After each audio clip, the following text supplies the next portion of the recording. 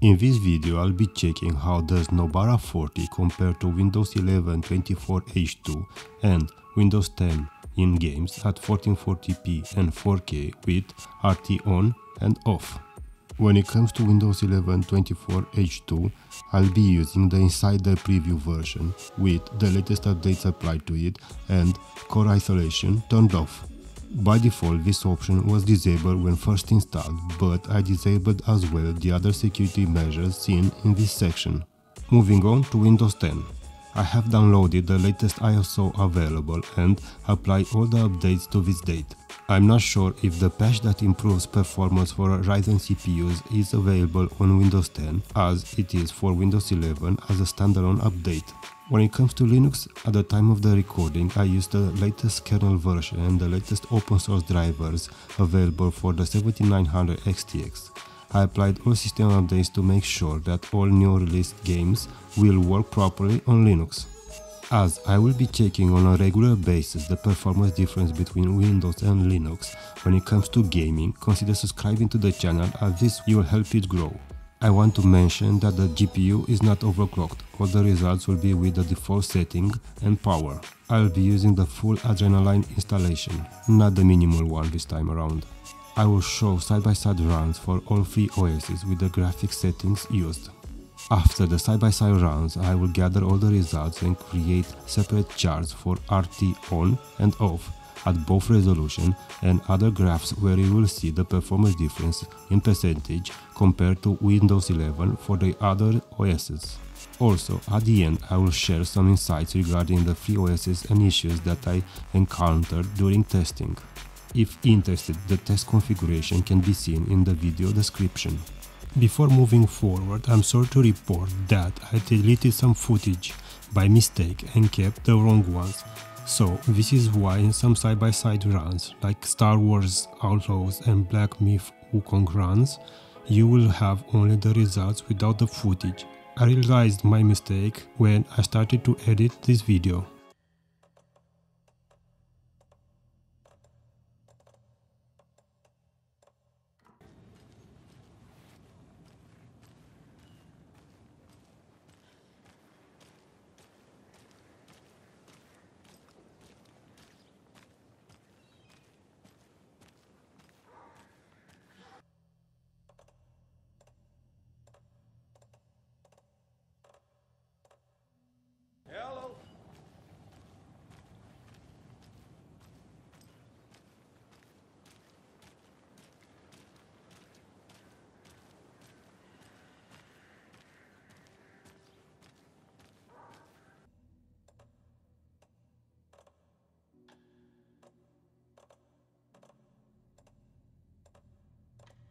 Hi.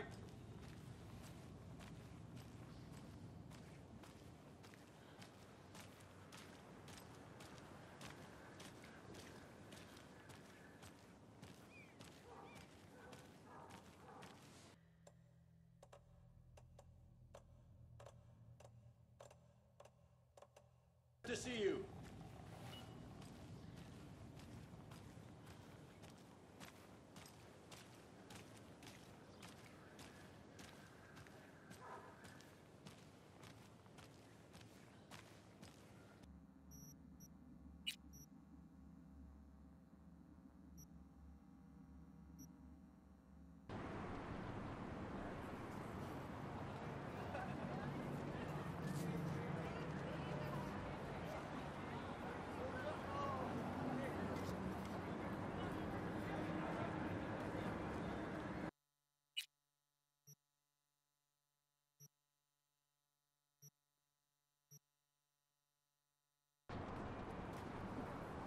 Aviso a los propietarios de vehículos. Estacionar en lugares no deseados podría ocasionar robos o manipulación electrónica.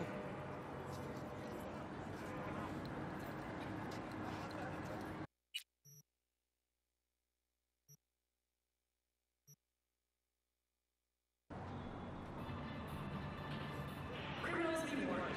The NCPD is watching. Over 70% of Night City is under drone surveillance.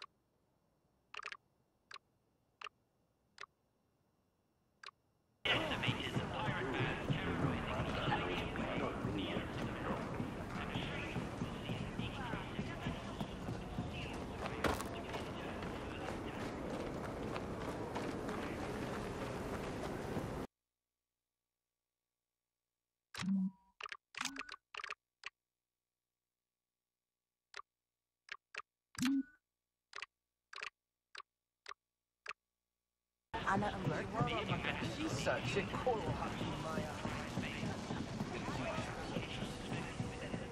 Please declare all weapons at the security section. Kasusuman Kamabade, Radakutan Surado.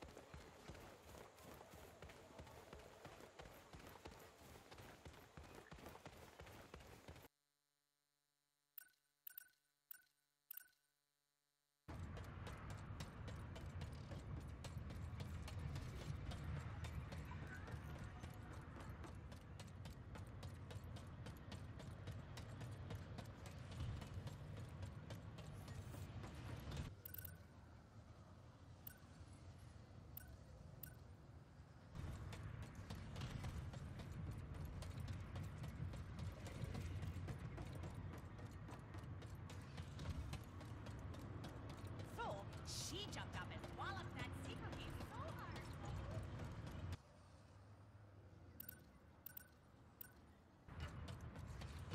It's so hard to relax.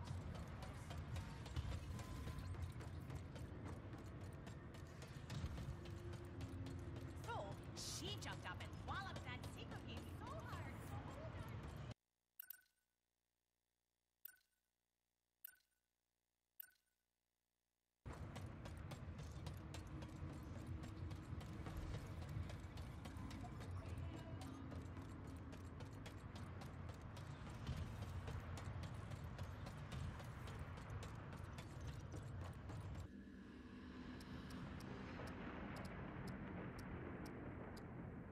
Like Ratchet now.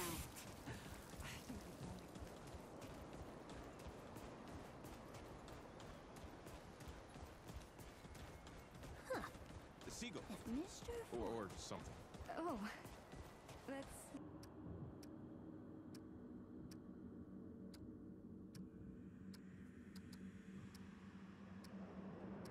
That you mention it.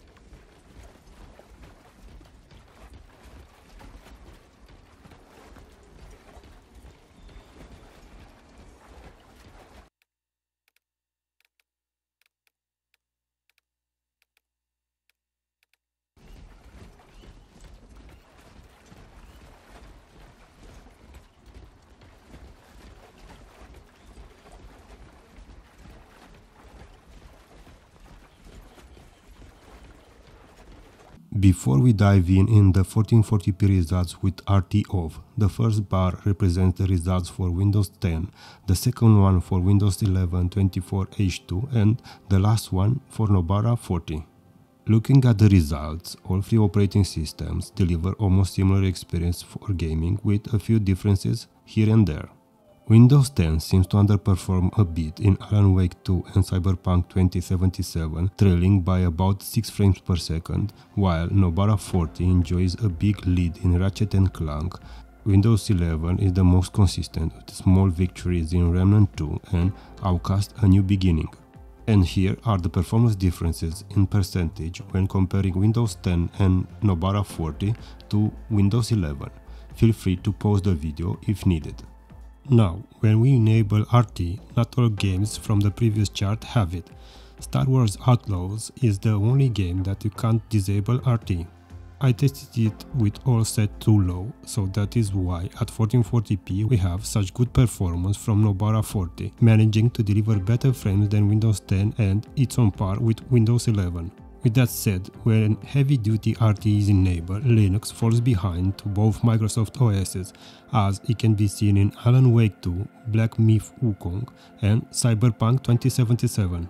I consider a margin of error any performance difference of around 3% or lower.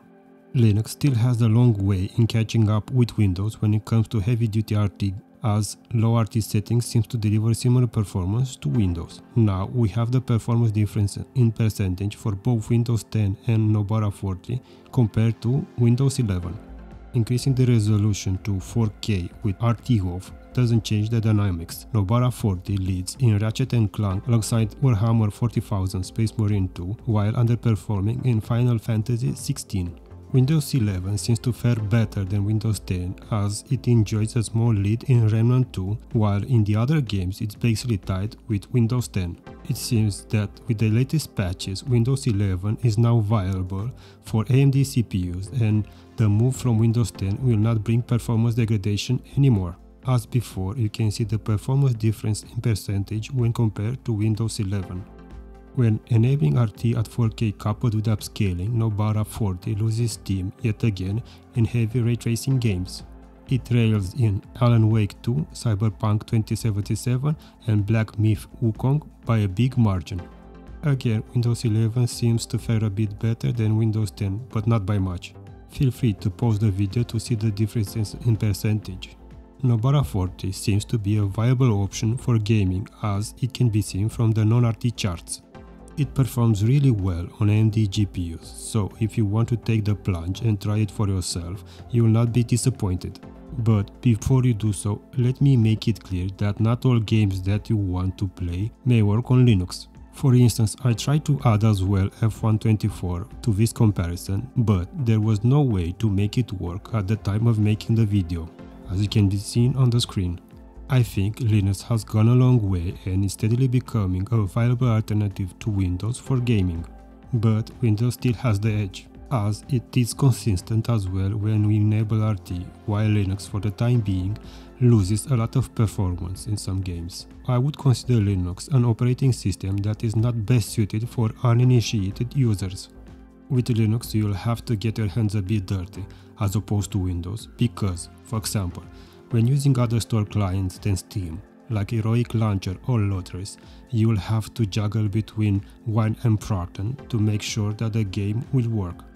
Now, moving on to Microsoft's OSs, Windows 11 and Windows 10, I believe that now, for AMD CPUs, Windows 11 is viable. It doesn't perform worse, as in most cases it wins by a small margin. Will this be enough to make people leave Windows 10 behind? I don't think so, as the performance improvements are small, at least in the games that I tested. Let me know in the comments below which operating system are you rocking. And that's it for this video, I hope it was helpful. To help the channel grow, drop a comment below, hit the thumbs up button and consider subscribing to the channel. Take care and hope to see you all in the next one.